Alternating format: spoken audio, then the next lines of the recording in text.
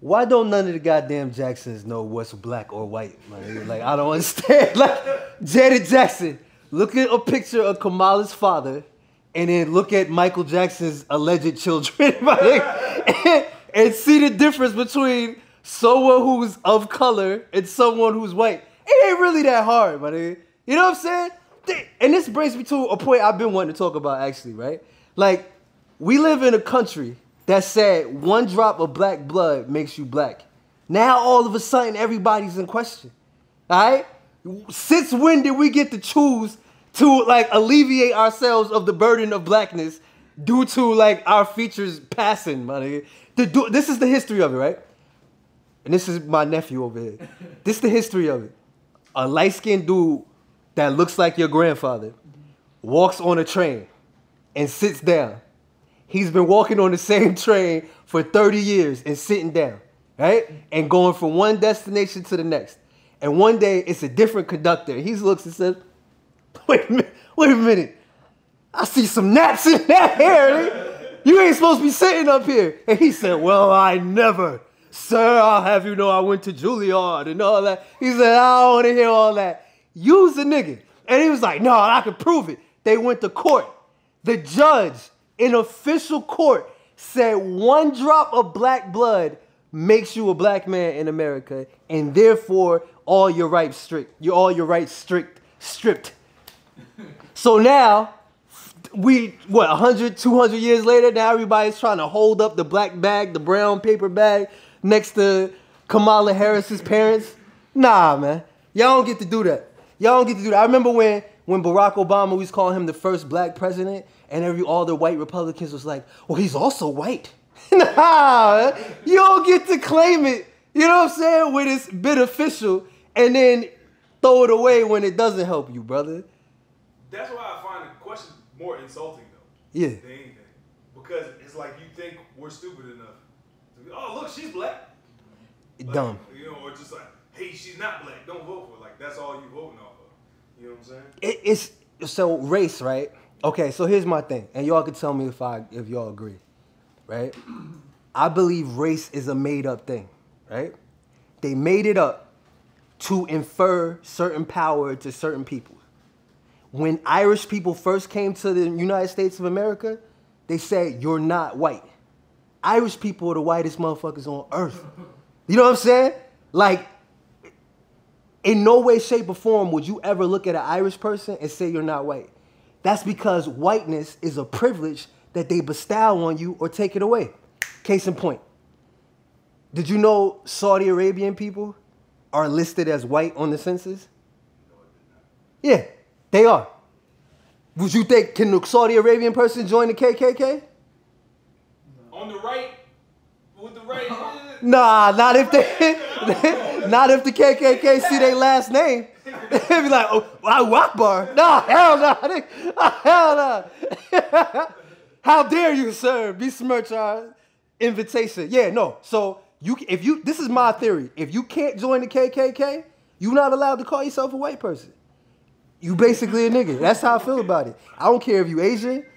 That's why on the East Coast, Asian people can say the N-word.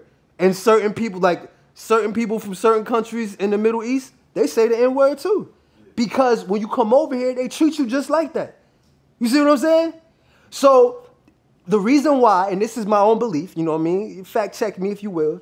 The reason why they say Saudi Arabian people are white, because what do most Saudis have? Money. You racist.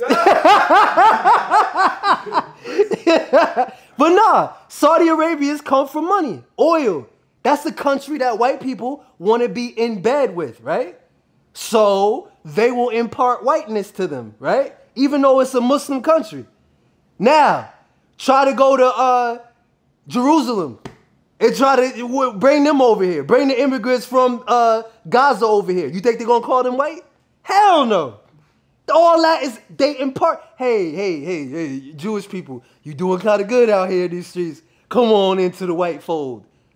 Jewish people are white inside of a bank, and Jewish people are a bunch of, well, I ain't gonna say that because they're a bunch of kikes everywhere else, see? All right? Everywhere else, 2 white people, Jewish people are lowest piece of craps on the totem pole. But in the bank or anywhere where business is being done, all of a sudden you's a white guy. Same thing with Italians. Same things with Hispanics. As long as you benefit in them, they'll call you white. As long as it doesn't benefit them, you a nigga. So Kamala Harris they don't want her to benefit from the fact that she's a minority, so they're trying to take away the thing that is her strength, the fact that she's a minority, the first black whatever. And yeah, that's all it is. It's all a game to them, man. There's no, hear me clearly, all right? It's called having 2 opposing ideas in your mind at the same time. Paul, what's it called? Nah, man. You know that's what I'm always saying. It's always going to be wrong. Well, my point is you have to know that it's important that you're black, right? It's a real thing. It has real life consequences. You'll know that if you go speeding through Georgia, right? You get pulled over like this, especially as a black man, all right? However, it's not a real thing. There's no scientific basis for race. It's just something they made up, right? Your skin and your hair type, your eyebrows, your eyeball, all it is a combination of your genes that have been passed down from millions of years. The first man was an African, right? The first woman was African. The first civilization was African, and everything was born out of that. How we separated ourselves after that, that's just how we decided in society. There's cases of in Africa, an African couple having a child with pure white skin, blue eyes, and blonde hair. It's an African trait, but it's recessive. So it took for a couple of people with those traits to mate together to make that quote-unquote race of people. But they just made it up, man. They just made it up. Because think about it. If I go enslave, I don't know, short people, right? Everybody under 5'4", right? And I make them like do everything I tell them to, pick up all the bottles of baby oil that I tell them to and shit, right? You're gonna feel bad for them. The only way other people are gonna stop me from doing what I wanna do, especially if I'm the only one doing it. So in order to stop everyone in this room from stopping me from enslaving that short dude, I have to make y'all see that short dude as inhuman. Like, see this short guy? He's not like us. He's not like us. This short guy, one step above an animal. You know what I'm saying? That's why he gets treated like that. See, that's why we tall. We tall over here. He's short ass. That nigga ain't tall. And then we laugh at him, and then I dehumanize him. I take away your empathy towards him, and then I'm allowed to enslave him. Because everybody's like, well, you know, he is short. Nigga is short, though. So that's what they did to black people. That's what they did to anybody that wasn't them to justify the way that they treated them. And at first, it wasn't really a black or white thing. It was more, us from this country are better than you in your country. Go back in history. The UK, the United Kingdom or them people, hated the French. There's a whole 2 separate countries in Ireland. Northern Ireland and Ireland. Why? Because the people from Ireland wasn't fucking with people from England, my nigga, at all. Like, we don't want nothing to do with them. And Northern Ireland's like, they're not so bad. They're giving us shit. They hate them niggas. Like, there's deep-rooted hatred between each other for years. So when the Irish people came to America, Americans were descended from England. Fuck the Irish. That's all it is, man. That's all it is. And they know it. Politics is wrestling. I just watched the Vince McMahon documentary, right? And they said all we do was anytime America's going through some type of strife, a country at war, we make a character from that country. He's the bad guy. We put another white guy in an American flag. He's the good guy. Boom, simple. We don't got to tell much story. The story tells itself. That's what they do to you. That's what they do to you. You see a guy that doesn't look like you, he's the enemy. He's the terrorist. He's the worst person on earth. So when we go over there and we bomb his children and his family and his cousins and his friends, and we blow up synagogues, we blow up masjids, we blow up churches, we blow up children's schools. Don't shed a tear because he's not like us. He's short. He's inhuman. He's a dog. He's whatever. He's not the race that we said was the good race, that we just flipped the coin and decided that it was. That's what they do, man. They separate and they separate and they separate. To Kamala's credit, she tried to downplay the first when Hillary Clinton ran for president. She kept saying, "Oh, I'm going to be the first. We need a woman in office. I'm going to be the first woman." That shit doesn't play well, right? One, because most motherfuckers are biased against women running shit or being in a position of power. But two, because we are tired of you doing things for show. We want you to do what actually helps us, right? So if a black person comes and says, "Yo, come vote for me. I'm the first black whatever, such and such," I don't care, man. What are you going to do to help out the situation? Tell us about that. I'm going to be first in black. First in black to do what? What exactly are you going to do? Like, I'm so tired. I remember when, what's her name? The lioness in UFC? Amanda Nunes. Amanda Nunes won the first championship, and someone went on Twitter. It's this big writer. I don't remember his name. He's like a well-respected sports writer. He went on Twitter and was like, "We're gonna always remember this day. We're the first lesbian woman who won a championship." And I remember I wrote on there. I said, when I seen her in the ring celebrating, the first thing that came to mind was, "Damn, I'm sure glad she can eat some pussy." That girl up there eating out the coochie and winning championship.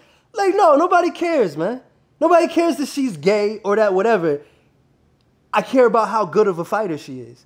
And when it comes to sports, I'm supposed to, like, ignore that shit. I'm supposed to ignore race. I'm supposed to ignore all that. Are you good at what you're doing? And what I would say is you need to take that same logic and bring it to politics.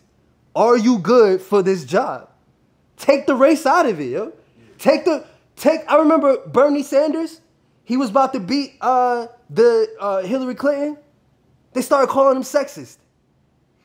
Oh, his fans are sexist, so therefore, ipso facto, he's sexist. Because I just invented that story, and since he didn't immediately come out and trash all the people I just invented, he must be allowing it. You see what I'm saying? That's how it goes. That's how they do it. They're doing it to Caitlin Clark right now. Caitlin Clark hasn't said one mumbling word about anything. All she want to do is play basketball. Her fans are online being racist, and she hasn't come out against it. Therefore, she must be racist. And then she comes out and says, "Hey, nobody should be racist. Everybody stop that. Those people that are saying that stuff, they aren't fans, they're trolls." A little too late, Caitlin Clark. Where was you when I was outraged 3 weeks ago? Shut up, man. It's all a game that they play, that they use to control you, but don't get me wrong. It's a well-played, it's a well-laid game, all right? You can't get away from it. When I walk outside and I see the cops, to this day, I pause for a second. You know what I'm saying? It's like I saw a ghost. Because these motherfuckers will do to me wrong just because of what I look like. I can't get away from that. Even though I know it's based on a false pretense, they don't know that. They see me and they think of these stereotypes or these things that lead them to believe that there's something wrong with me. And so some people run away from that. They don't want to be black. There's a lot of black Republicans that don't want to be associated with their own race until it benefits them. You see? So like, what's my man's name? The first black Supreme Court member, Clarence Thomas, right? You can't tell him that anybody's racist until they told him he wasn't a good Supreme Court member or he shouldn't be a Supreme Court member. I just read shit there. Okay. And then all of a sudden, he was black. And then all of a sudden, racism exists. That's how it works, man. They use it when it's to their benefit. They get rid of it when it ain't. Tell Janet Jackson to sing louder and shut the fuck up, man.